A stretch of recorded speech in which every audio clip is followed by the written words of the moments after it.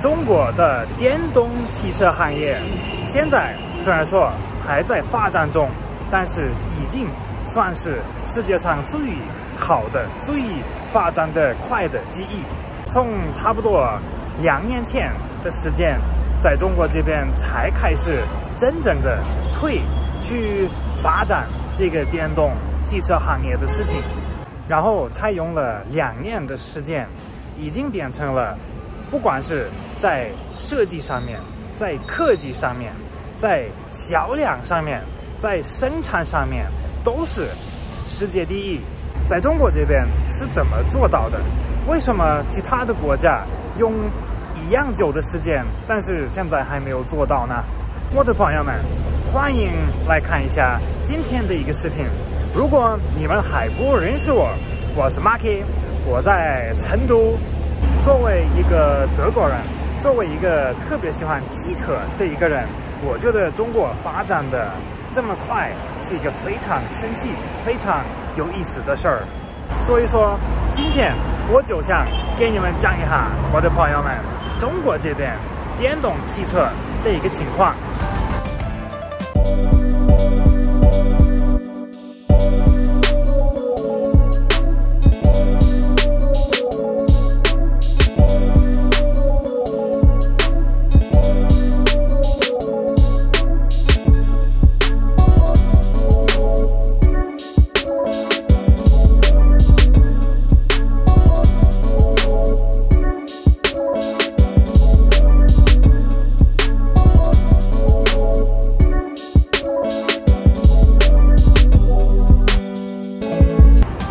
是一个特别棒的一天，因为今天成都这边也不下雨 ，Marky 有休息，所以就可以好好耍一下。上次 Marky 还跑到天府新区去了，办了事情了，然后在那边也给你们拍了一下那边的环境。然后今天 Marky 又在成都市中心，今天我在太古里附近。太古里附近的朋友们，快出来一起喝个咖啡吧！我的朋友们，我告诉你们 ，Marky 对今天的这个话题非常感兴趣的原因也其实很多。第一，那当然是 Marky 非常喜欢中国，也非常希望中国变得越来越好，越来越厉害。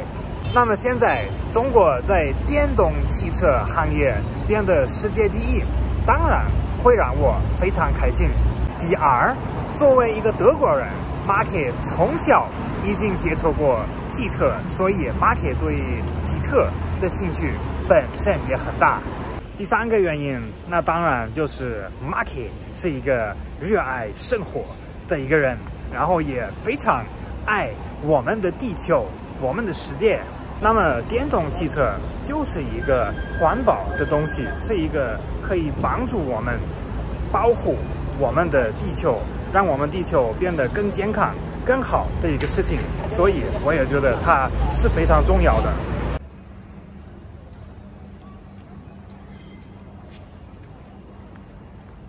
我的朋友们，现在走进太古里，在这边逛一下、坐一下、喝个咖啡之类的。休息一下。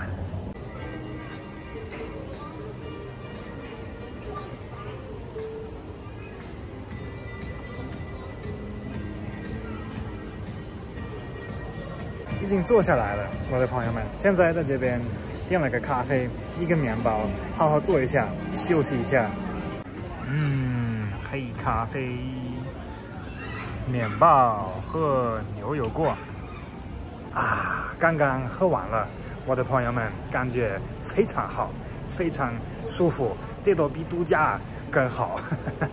但是我的朋友们，为什么 Marky 说中国在电动汽车行业里面已经是世界第一了呢？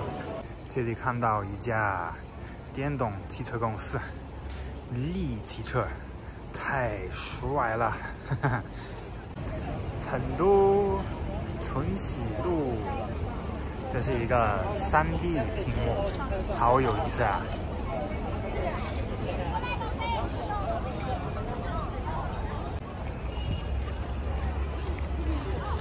啊！这底下还有一架蔚来啊，他们真的太好了。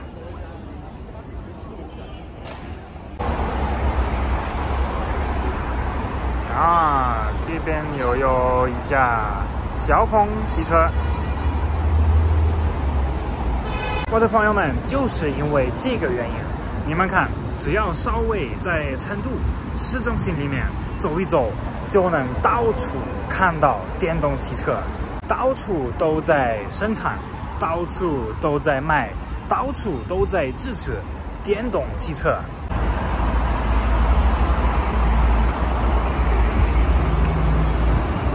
那当然可以说，虽然说有很多这种店卖电动汽车，但是在路上应该还是不多吧。我们看一下，我的朋友们。哦，电动，这个不是。哦，电动。哦，又是电动。一看就3个。哎，又来一个电动。下一个也是。Oh my god！ 电动。啊，这个不是，这个不是电动，这是我们德国的奥迪。哼，我的朋友们，你们可以自己数一数，这才多久已经看到了这么多电动汽车。虽然说这边是市中心，这边当然电动汽车要多一些，可能一些稍微发展的没那么好的地方，可能要稍微差一点，少一点。但是也一样的要考虑的，我的朋友们，这边不是北京，不是杭州，不是上海，不是深圳，这边是成都。所以说我自己真的觉得已经特别厉害了。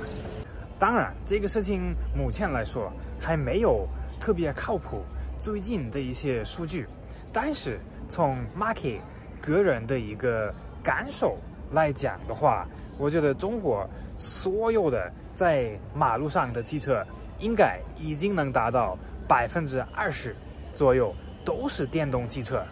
这个难道还不够厉害吗？才2年的时间内。不过最厉害的 Market 是觉得倒不是这些，最厉害的一个点就是在我们成都这边，现在已经大部分的一半的出租车都是电动的，包括说所有的卡车和火车都是电动的。这个事情在这么短时间内做到， Market 觉得才真的是很厉害了。那么为什么中国能做到，但是我们西方国家就做不到呢？ Market 是觉得主要是有3个原因的。第一个原因，我觉得是一个政治和政策上面的原因。在中国这边，电动汽车行业会享受一个所有的人的支持，包括说政府也会给一些支持，但是在德国就不太一样了，包括说其他的西方国家，在其他的西方国家，虽然说这个政策也是支持他们，但是这个支持没有那么大，没有那么重要，所以说国外的这些电动汽车公司就没有一个这么大的力度去做这个事情，去把这个事情完成得很好，他们就是不太着急。第二个原因，我觉得是出发点也不太一样。其实说实话，中国传统的汽车做的不是非常成功，这是我个人的一个看法。虽然说产品是没有问题的，但是买的也不是特别好。然后最主要的是他们的品牌没有一个非常好的感觉。所以说来了这个机会，所有的人全世界都要换成电动汽车的时候，中国的机会就是把这个事情做好，以前的那些东西就不重要了，就不用继续做了。但是在我们欧洲那边，包括说德国也是，我们做传统的正常的汽车做的比较成功，卖的还不错。那么在这样的情况下，我们就不太愿意去改变这个事情，不太愿意去接触一个新的科技的事情。所以就导致了来了这个需求，这个新的科技的时候，我们那边的汽车公司，他们觉得这个事情没有非常重要，或者说不会很快的变得很重要。他们认为他们还有很多时间，但是其实不是。现在慢慢的在发现，中国的电动汽车已经这么发达，已经这么往前走了。我们要是现在再不改势，我们有可能之后永远就跟不上了。那么第三个原因，我的朋友们也是比较重要的，就是我们西方的人，我们德国人，因为我们德国人是一个比较保守的一个国家，不太愿意去接受一些新的科技、新的东西和变化。所以因为这个原因，我们那边的汽车公司也看到，其实这个电动汽车卖的不怎么样，因为很少人会愿意去付出这个价格，然后买一个这样的产品，一个这样的车。一般的德国人也会觉得，哇，这个以前的这个车，这个传统的车要好一些，要好很多，可能甚至还便宜一点点。虽然说我们德国人也挺想保护自然的，但是我们也会觉得，可能也没有那么重要，可能也不是我应该做的事情，差不多是一个这样的想法。所以说，这个电动汽车的科技来了之后，第一个电动汽车来了之后，其实卖的并不是很好，不管是国外的或者国产的这种汽车卖的很少，基本上是没有的。Marky 还是觉得这个事情非常有意思，两个不一样的地方，这个环境、这个情况也完全不一样，政策不一样，接受度不一样，科技不一样，感觉不一样，都不一样。但是我的朋友们，现在给你们了，你们觉得现在中国的所谓的马路上、街上，是不是已经非常非常多这种电动汽车呢？还有你们家里面有没有买电动汽车呢？你们用的多长时间？你们用的好不好啊？你们满不满意啊？